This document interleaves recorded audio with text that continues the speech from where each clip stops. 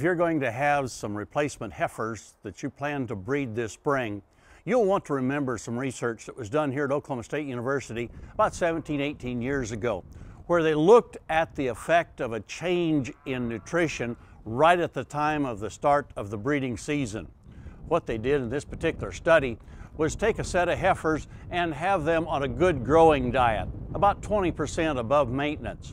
Half of the heifers, they took them and put them on a lower diet that only contained about a third as much as the others were receiving. So they only received about 40% of what they really needed just to maintain their weight. Those heifers, both sets, were given estrus synchronization drugs so that they could time when those heifers would come into heat and therefore ovulate.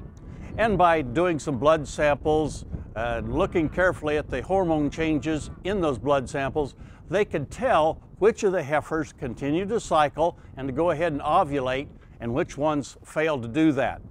The heifers that they put on that restricted diet for only 14 days, 30% of them was all that went ahead and had an estrus cycle and ovulation, whereas 100%, all of the heifers that were maintained on that good growing diet throughout that 2-week period went ahead and ovulated.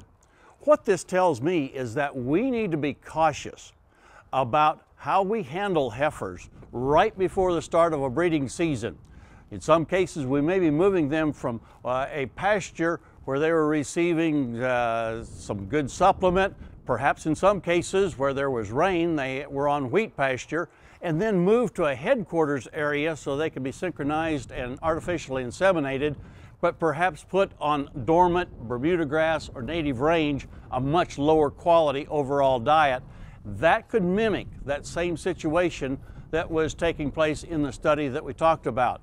Also, if you are in a situation where some heifers might have been in a dry lot and receiving a good growing diet, being hand-fed, and then you decide to put them out into a breeding pasture, perhaps with bulls, again, that same kind of negative loss in terms of protein and energy going to those heifers could have that adverse effect on cyclicity and ovulation rates.